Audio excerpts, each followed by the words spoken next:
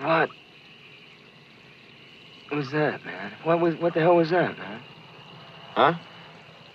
No, man, like, hey, man, wow, I was watching this object, man, like the satellite that we saw the other night, right?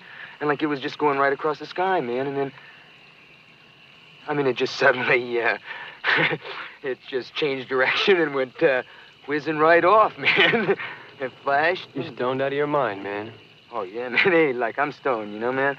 But like, you know, I saw a satellite, man, and it was going across the sky, and it flashed 3 times at me and zigzagged and whizzed off, man. And I saw it.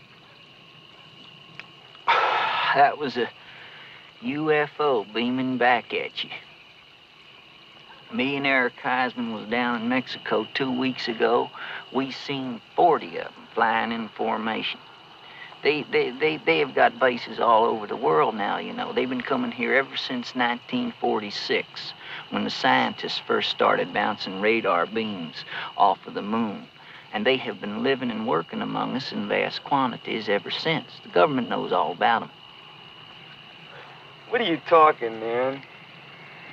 Well, you just seen one of them, didn't you?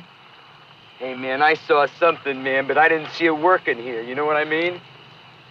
Well, they are people just like us from within our own solar system, except that their society is more highly evolved.